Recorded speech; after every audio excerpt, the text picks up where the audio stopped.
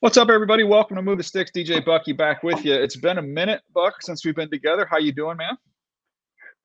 I'm good, DJ. It's crazy, man. We're a couple weeks out from training camp, but the NFL news is still flying.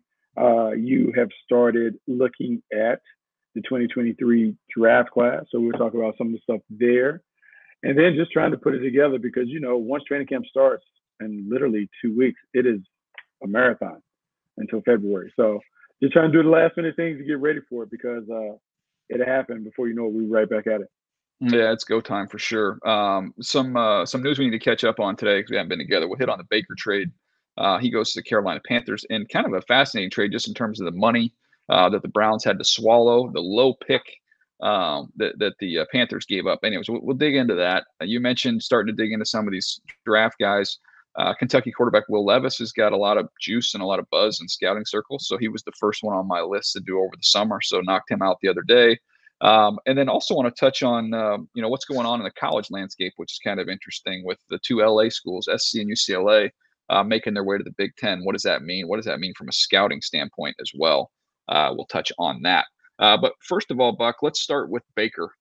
Just your immediate reaction. I know there was talk about Seattle. That doesn't happen. And man, Seattle must really like Drew Lock because the cost for this Baker trade was next to nothing. Yeah, no, it's surprising. I would say like the Seattle Seahawks have let the world know how they feel about their quarterbacks. They're going in all in. Drew Lock, Geno Smith, kind of figure out what happens. We'll see. That'll be an interesting conversation down the line.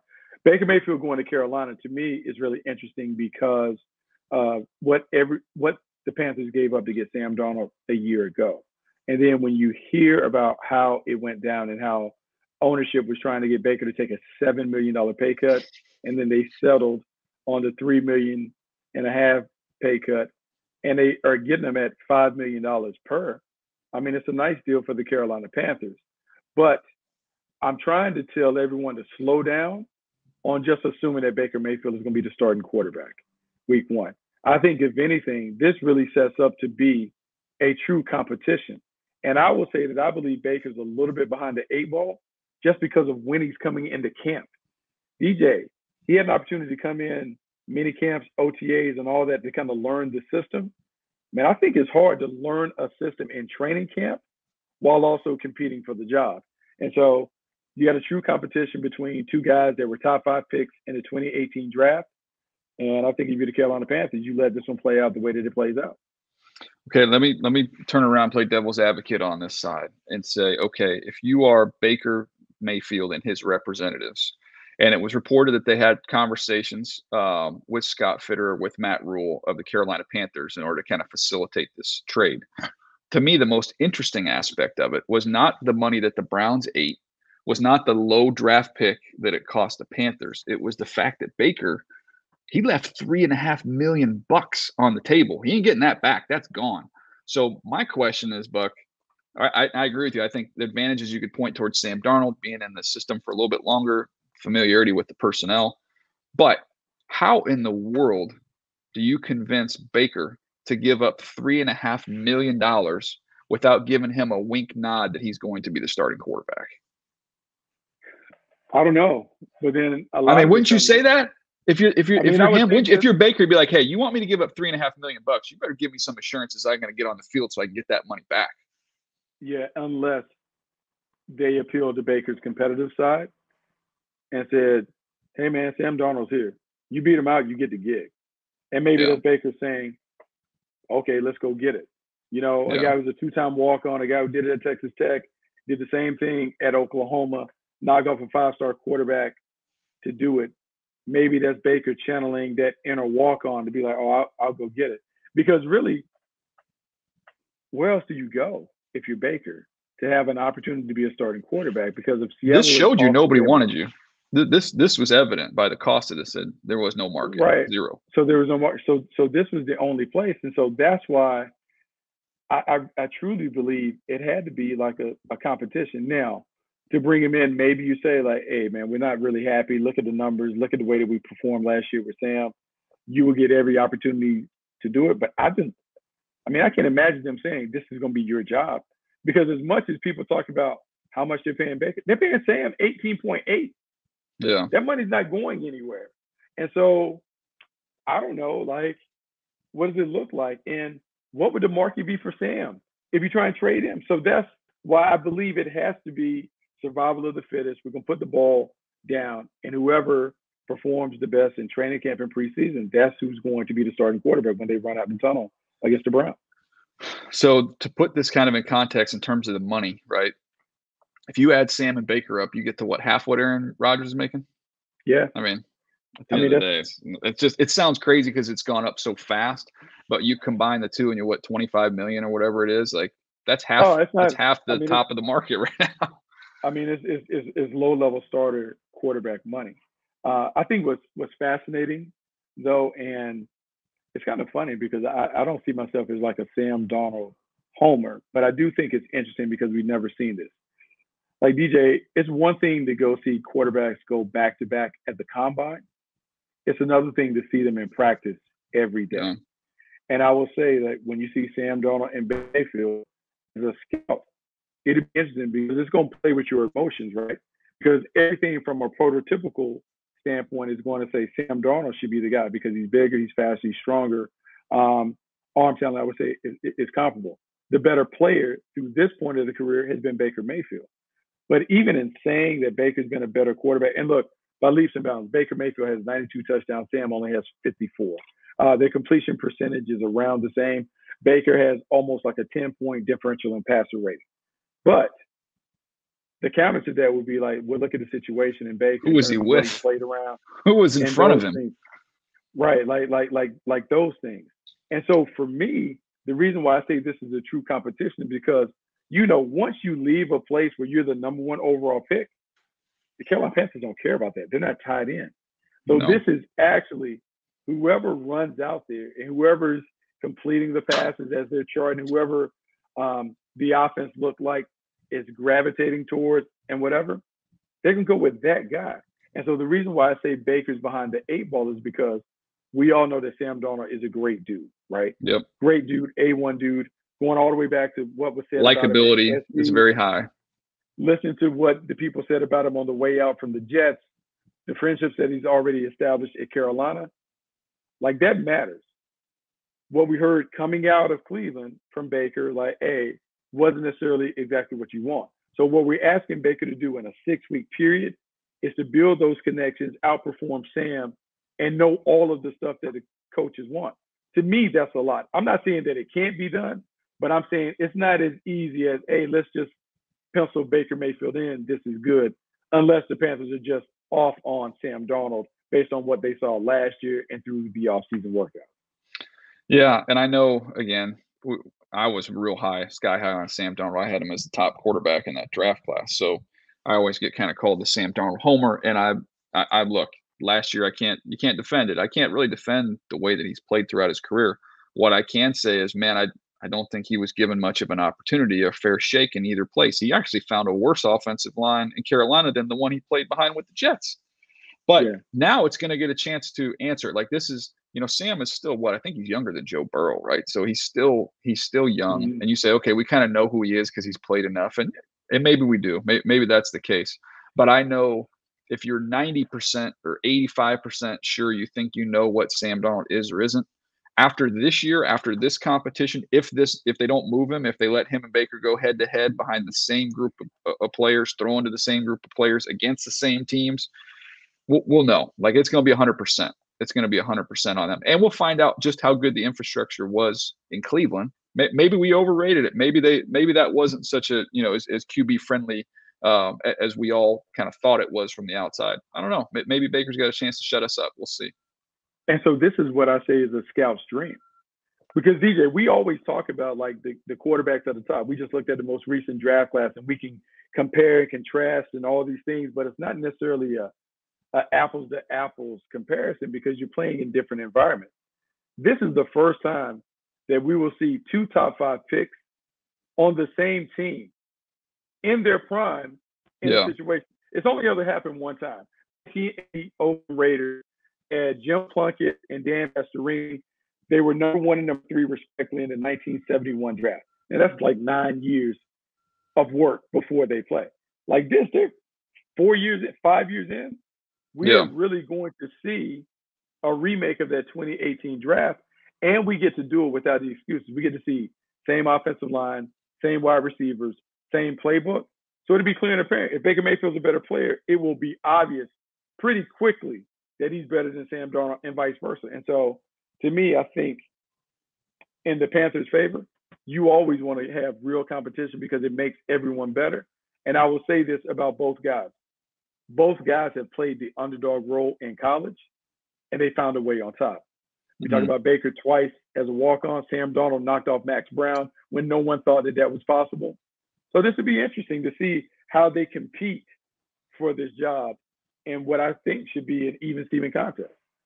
Yeah, no, it's going to be fascinating, and it's not even just kind of what we're talking about on the field, but how do you ingratiate yourself with your teammates and fit in from that standpoint? It's something that matters. We'll see how that goes. So I said this is like a WWE match, a loser leave town match. Because here's the other thing. If you lose the competition, do you have the wherewithal to be a good backup quarterback? We talked about the backup quarterback and what the quarterback's duties are. He's not to compete with the starter. He is to support the starter. Serve him, yeah. And he also has to do it without getting a bunch of reps. Like typically the backup quarterback is one of the best dudes on the team. Everybody loves the backup quarterback because he doesn't get the reps. So he has to kind of build this rapport with the team without being in the huddle. Be interesting to watch how this plays out. How can you deal with all of this other stuff and compete and maybe be the backup quarterback? It's a unique circumstance. Well, I think everybody's talked about, well, they'll trade Sam Darnold, but you tell me, I think Sam would have a less of a market, obviously based off production, than what Baker had. And Baker's market was nothing. You got to eat the majority of the money. You're going to get a late pick. I don't know why they would trade him. To me, it's like, okay, this is a good old fashioned QB battle. Let's just see how it goes. This is it for the year. Both of them are on the team for the year because who's going to trade for them? Whoever loses the competition, the value is even more depressed. No one's going to trade for that unless there's an injury or something like that. And then, DJ, when do you make the decision? We only have 3 preseason games. Yeah. Normally, the dress rehearsal is joint practices, game number man. 2. Yeah. So I need to look that up. We need to find out who they are practicing with. Carolina. I guarantee they have some joint practices, and those will be probably the most important and influential joint practices that we've ever seen because it's going to help decide who their quarterback is.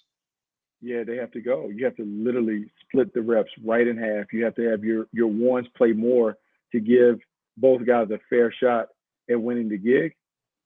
It's going to be a real interesting thing. And for Baker, he has to do it and learn the offense on the fly. And I'm going to say this because, there was the New York Post report where they brought up Ben McAdoo's comments from 2018, and he talked about Baker, and he talked about being undersized and those things. He said, look, it's hard to just kind of outcompete some of the deficiencies that you may have. I'm paraphrasing. And so people will say, well, he doesn't want him. I said, it doesn't change that. Just like you and I, whatever you think about someone in the pre-draft process is different once we see them play, because now I'm grading them based on how they perform. And so Ben McAdoo has to look at both of these guys, give them the same kind of stuff, while in his mind, he has to build out 2 playbooks for each quarterback, because the way Sam plays, completely different than the way Baker, I would think, has to play. And so you have to build 2 different offenses while looking at a quarterback competition, and you still got to have that second offense ready to go, because what if one of these guys gets hurt and the other guy has to be your full-time starter? It's just a lot. It's a lot on the coaching staff to get done in a short amount of time. Did you see what Nabil put in the chat of who their joint practices are with? You think Sam Darnold's happy about that one? Oh, against the Patriots. Oh, boy. Was that the ghosts? Was that the? Yes, that was seeing the ghosts. Yeah. They may not fully give him the ghost package, though, in practice. But it won't be good. But I can imagine having an opponent. If you could tell me, hey, who could I go against to serve as my litmus test? That's a good one. It's a good one, because you definitely gonna know. But it's just different, because you figure that those not only is it Bill Belichick over there in terms of him knowing Sam, but you've got that defense. You know, those guys that have been there for a while, they've seen a lot of Sam. You know how to bait him. You know what gets him, what traps him. You know, sometimes it doesn't necessarily have to be the call. You don't have to put a call with disguise. It might just be you're an underneath buzz defender, and you know if I take one step to the left, he's going to take the cheese. You know what I mean? Like that type of knowledge. So we'll see. But you know, Baker's got to see that same group. I just think they'll have a little bit more working knowledge of Sam Darnold in those joint practices. We got it. Man, I'd love to see the video of that. That's going to be fun. Man, look, they should live stream that one because that's the one that you're going to watch. I bet you their game's on TV a ton. Everyone is going to look at that. That's one of the more compelling storylines of the offseason, being able to see Baker Mayfield, Sam Darnold go back and forth. And I'm curious to see what their relationship is like in that quarterback room. Yeah. That's the thing, because you got to remember, both of those guys have been franchise quarterbacks at previous destinations. Now you're coming here. How do you manage that? How do you navigate that? The same draft class competed to be the number one pick. I mean, you remember after Sam Darnold's pro day, we thought, we said it on the air, like that's a wrap. Jimmy Haslam's up in the stands. It's raining, and Sam had a great day. We're sitting there going, "Oh, that's a done deal. He's going to the Browns." It'll be fun. I don't know how you look, DJ. I wonder from a front office standpoint, like it sounds great in theory to have this kind of competition play out. I do wonder from a coaching staff, like how do you manage and handle that to keep the chemistry and continuity of your team while trying to do this stuff? Man, it takes a lot of maturity in that quarterback room to make it where you're competing, but you're not tearing apart the fabric of the locker room. It'll be interesting. That'll be interesting to say the least. All right, we're going to take a quick break. We're going to come back with some college conversations here. One on a quarterback that'll be an interesting name to follow as we head towards next year's draft. And then the big news, a little shakeup there in the alignment of college football. We'll get to that right after this. Bucky, real quick, your audio is picking up from your headphones right now. Can you check the audio settings again? You just go to your system preferences, I think, in the audio. All right. Okay. Yeah, I think you're good now. Cool. Okay. All right. 3, 2. All right, Buck. Let's jump into this quarterback conversation here. It's just an early part of the process here. I'm going to watch these top quarterbacks as we come into next year's college football season. I like to watch those guys over the summer. So I'm going to get to Bryce Young. Somebody you've seen for a long time, undersized quarterback, Alabama, coming off a Heisman Trophy. We've got C.J. Stroud, another California kid who's at Ohio State, tearing it up. Those are kind of the two big names.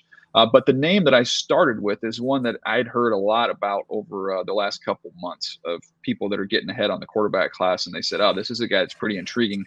This is the name you need to know. And so with that intrigue factor, I led off with Will Levis from Kentucky. This is a transfer from Penn State. Played well for Kentucky last year. Turnovers a little bit high. I think he had 13 picks. But somebody that's athletic, can run around, can make plays, really strong arm. There's a lot to work with him. And when I kind of looked at the comp, there's not a perfect comp for him, but I thought maybe younger Dak at Mississippi State. You know, you saw Dak progress big time in his last year in college. I'm hoping that you see the same with Will Levis, but sturdy, strong as a runner. He can escape and extend plays. There's a lot to like there. On the negative side of things, he's just not a pure natural thrower. And I was trying to think of guys, maybe you could help me out. Like, who do you think it's been really successful? I mean, Lamar doesn't have a natural motion. I mean, that would be one. Obviously, he brings a whole different skill set to the table. But he kind of guides the ball. He cuts himself off to the left. So, in other words, he's closed off. He doesn't open up going to the left. Like some just intrinsically natural things that you see with throwers. He's not a natural thrower. Yeah, no, it's funny. I mean, it comes at a time when we're having conversations about Trey Lance maybe experiencing arm fatigue, and Trey Lance being a tremendous athlete who offered the explosiveness in the run game, was a developing passer. You do worry about that a little bit, but some of it, you can mask some of that stuff with your creativity, right? Depending on the way the offense is constructed. Look at the Philadelphia Eagles and what they've been able to do with Jalen Hurts. And so you can do some of that stuff, but in the end, we're talking about a beauty pageant. And when we're grading these quarterbacks in terms of their franchise potential, you would like them to be able to be a pretty accomplished, passer. And so as you're telling me he's a work in progress, it's just something to keep an eye on and see what does he look like last year compared to how he performs at the end of this year. Did we see significant strides and growth in his game? And can we project that growth will continue as we get into the coming years? No, I mean, he's got a strong arm. You can see him drive the ball outside of the perimeter. He's got plenty of RPMs. He can really do that. And look, competitiveness and toughness. I mean, those are key qualities that you want to have in a quarterback. You see it with him. He, probably needs to dial it back a little bit in terms of lowering his shoulder on guys and being competitive as a runner. There's a game. I have my notes in front of me. I think it was Tennessee, where he launches from the 5-yard line, dives into the end zone. Like there's kind of a toughness there that's really admirable. And then the ability to drive the football is there. A lot of screen heavy stuff in some of the games. Georgia, they can't block them. Nobody could block those guys. So you saw a lot of screens in that game, but saw him kind of open it up in some of the others that I watched. So an intriguing guy. I thought, I mentioned Dak. He kind of, I think Blake Bortles was taller, but I think there was I got a little bit of a Blake Bortles thing there too, where Blake, you kind of get excited about kind of the athlete and the toughness, but Blake, I don't think was a super, or still playing, obviously isn't a supernatural gifted thrower, Yeah, no, I mean, I think that's a good guy to bring up because he wasn't very natural. And, going all the way back to Blake Bortles' recruiting process, some viewed him as a tight end, not as a quarterback. Goes to UCF, has a tremendous career, goes into the league. And look, it's a little rocky for him. And he has some limitations as a thrower, which ultimately hurt him with the Jaguars. Great comparison, though. But a guy that's played, a guy that's won games, he's tough and competitive. And, I'm not saying that's people think that I'm zonking him. No, I think he's got everything there. He's just got to put it all together. But that was, Dak was kind of what I was hoping for on the high end, maybe Blake, maybe on the low end, just to see where he stacks in there. Yeah, because let's be honest about Dak Prescott at Mississippi State. And I felt like I was high on Dak Prescott, but I had second-round grades on him, and I thought he was more of a Steve McNair, rugged quarterback type, physicality, toughness, some playmaking. The intangibles maybe outweighed the talents and tools, but it's away from him. And so when we think about how Dak Prescott in the pros, to me, looks completely different than the guy that I saw at Mississippi State. He is a polished passer, a guy who I think is still a top 10 quarterback in the league based on how he performs, And so, look, a lot of it is the environment, where he would go to, who's whispering the sweet nothings in his ear when it comes to quarterback play. So it's a compelling evaluation because you're having to do a lot of different things to kind of figure it out. Yeah, and rugged is the word you used. That word rugged with Dak. That's the word. If I was going to kind of take his entire report and narrow it down to one word, and I try to do that every now and then as a good exercise, I wrote rugged down is my word for him. So, all right, Buck. The other news I wanted to get to here before we run out of here: SC UCLA. They joined the Big Ten, which I know geographically I think confused some people, but when you think of monetarily, and to me, I would like to get your take on it just from a football standpoint. I love it from a football standpoint in terms of evaluators. It makes our job a little easier. Makes it a ton easier because now what I'm doing, DJ, my top 2 scouts are assigned to the SEC and the Big Ten. Like that's what we're doing now. That is coast to coast. Going back and forth. In terms of the matchups, USC, UCLA being able to play the heavy hitters, I absolutely get a chance to see these guys against the players that I know are going to play on Sunday. For years, we've talked about it, SC and UCLA, the difficulty in attracting offensive linemen.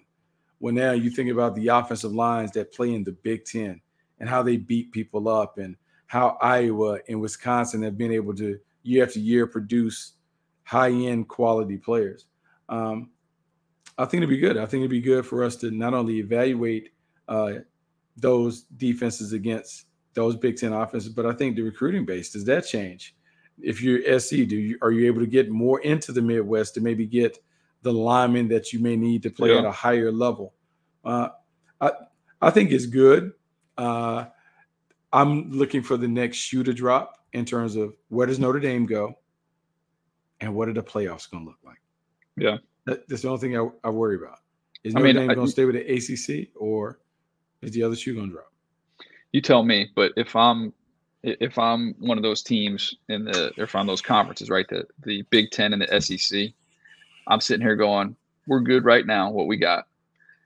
That's just us. It's just us. You play your league, get yourself a conference championship game, league champion. We're going to play our league conference championship, and then we're going to have a final four or whatever. We'll take the top 4 teams or final 8, whatever you want to do. There's enough. Like, they don't need the rest of college football. They're good. They could. That's a champion right there. And maybe it's like a European soccer thing where it's you kind of win your leagues and then you have Champions League and you kind of play around some different things. But to me, there's going to be more meaning to being like, an SEC champion or a Big Ten champion. Dang, it's like darn near you're a national champion. I mean, that's the elite of the elite. Yeah, no, the only move that I could see that would give them a conversation, but it would be a lesser conversation, would be if Notre Dame went full-time to the ACC. Yeah, there's no way they're doing that. No way Notre Dame does that. I know. They just have too much money in those other 2 places. If you're going to give up your independent status, you want to go where all the money is, and that's in those other 2 conferences. Yeah, the Big Ten makes too much sense for Notre Dame geographically. They do, but the only thing is, all their sports right now play in the ACC, with the exception of football. But they could write the check and get out of that agreement. So you know what happens? I think if they get out of that, then I think the ACC falls apart, because there's something where then their teams can go and kind of figure out what the deals are or whatever. I don't know, man. Like, I would say if I'm the ACC and Pac-12, they blew it when they had an opportunity to expand the playoff and whatever. And by standing pat, like they let themselves get pilfered. And so I don't know. I wonder about the future of college football. Those 2 conferences are good. I don't know what it means for everybody else. Does that mean that we now have a group of whatever 16 seed tournament to have like there's still some really good programs that are out there when you think about, Oregon, Washington, you think about Clemson, Florida State, Miami. Those are still some big time chips that have to fall. The question is, I think I read an article, somebody was saying, you look at the shares, with these TV deals, and like, okay, you bring in the 2 LA schools, man, they're going to pay for themselves. Like that now, even though you have to split the pie 2 more ways with the revenue they're going to bring in with the TV market, that means we all get more. At some point in time, you're going to be a team, and I don't know if that's Clemson or whatever, but they'd be like, okay, look, that's great. They have a good football program, but now we've got to give them a full share, and they don't bring in enough money for us to make more money. Like, and I don't know if it's Clemson or whatever, with, these schools are going to have to try and figure all that out. I don't know. Just the money, man. The money part of it is really interesting, because you can't beat it. If you're talking about the Big Ten cutting checks $100 million per school, it's hard. Yeah, I can't imagine the SEC is going to be SEC's right there, if not more. That's it's hard to get. So here's my scouting point that I like. I mentioned I really like this. Well, how many times have we said when we're evaluating a pass rusher in the Pac-12 or an offensive tackle in the Pac-12, and we say, like Austin Jackson, USC, he's athletic. I think he's pretty good, but man, I think the only good pass rusher he saw was against Epinesa in the bowl game or whatever. And he got tore up, remember? Yeah. But we're like, it's hard to evaluate him. He hasn't seen any legit D lineman or O lineman. And it would be the same, whatever offensive tackle you might have in another Pac-12 school pops up and he's a really good player. And you're like, yeah, but he doesn't see any good rushers. Like, we're going to know. And I think it's actually going to benefit these 2 LA schools, because it is what it is, Buck. It doesn't matter if you're 10 years old or 22 years old. You play against better guys, you get better. Absolutely. You get better. And not only that, for us, I think it makes it a cleaner evaluation. When you have a chance to see good on good, makes it really, really easy. When you have an opportunity to get guys playing against other guys that we know are going to play in the league, makes it an easier evaluation. Well, now USC, UCLA, they play against dudes that are going to play in the pros. Yeah. And there's no knock to what has been going on in the Pac-12, but it's different in terms of the offensive linemen that we would see in that conference versus some of the other ones. Now you get a chance to see these guys go against some fastballs, and you'll be able to make determinations based on if they're fastball hitters or not. I like that part of it.